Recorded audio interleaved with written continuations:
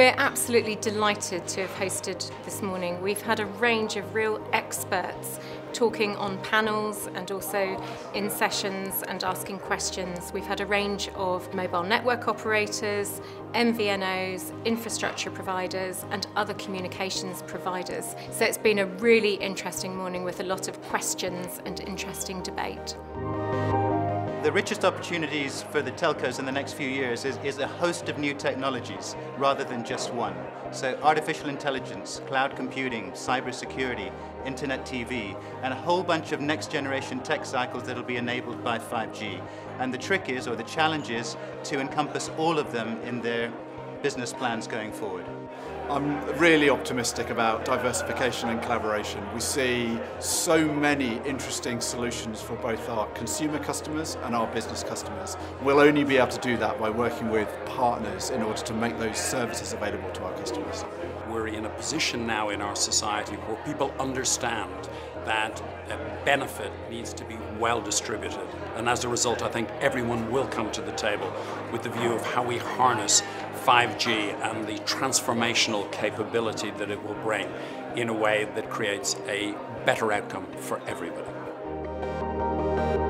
The most critical area for digital is really about competition and a recognition that we don't know exactly what the answer is going to be, and so the best possible opportunity is when multiple companies come at it from different angles, using different business models, different economies of scale, and essentially combine that with a focus from the government and the regulatory environment about knowing that full fibre is where we're going. It's clear to me that infrastructure rollout is critical to the 5G business case, and I'm sure we'll see one accelerate the other.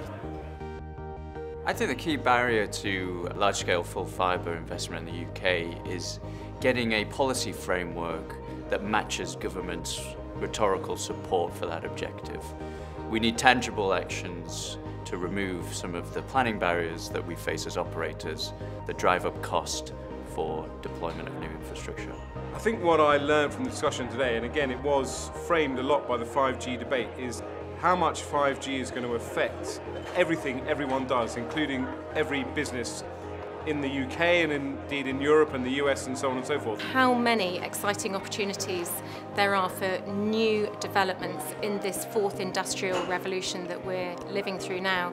So you can use new 5G technology to carry out robot surgery, for example. It can be used to identify a gunshot in the middle of a huge city, and that's the technology that they're looking at in America at the moment. The holy grail really for M&A advisors, lawyers and bankers is pan-European M&A. So the creation of a handful of pan-European telco operators, which some people describe as the US or the Chinese model.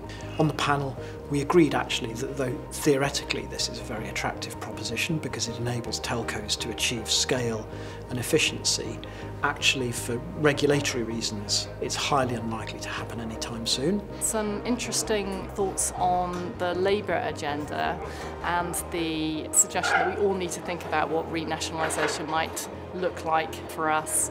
You know, if you take back key infrastructure activities into the public sector, whether that would be better in the long run.